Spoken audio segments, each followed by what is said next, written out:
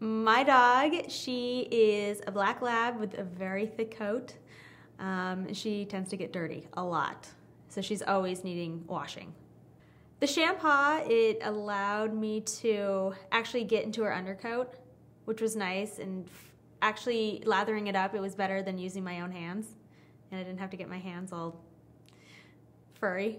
When I use just the garden hose, it takes me forever just to get her all wet and lathered up, and you know, she's constantly trying to run away. So using the shampoo, the bristles allowed me to get into her undercoat just to get her all wet, and then when it was time to put the shampoo on, it was a better lather, and she actually didn't mind standing there. Because I had the glove with the water coming out of the glove, I got to keep my hand on her at all times, so she wasn't shaking, getting me all wet, which she usually does just with the garden hose.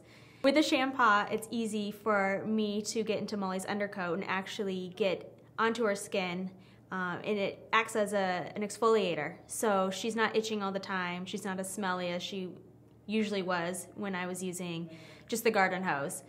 And she actually is a happier dog.